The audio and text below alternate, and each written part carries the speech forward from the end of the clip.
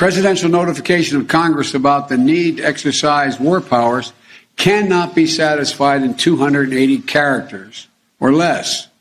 Mr. President, you have to explain your decision and your strategy to the American people. Democracy runs on accountability, and nowhere is it more important than the power to make war and bring peace. You're required to work with Congress, Mr. President.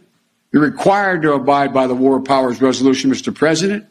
And you cannot pursue war with Iran without consent and authority from Congress. Does the president have all the legal authority he believes that he needs to respond to these attacks? Yes. What is the legal basis? Article 2, Constitution, Commander-in-Chief, self-defense of our troops. Doesn't believe he needs additional authority from Congress. The president has the authority to take the action he needs to protect our troops and our facilities overseas under Article 2.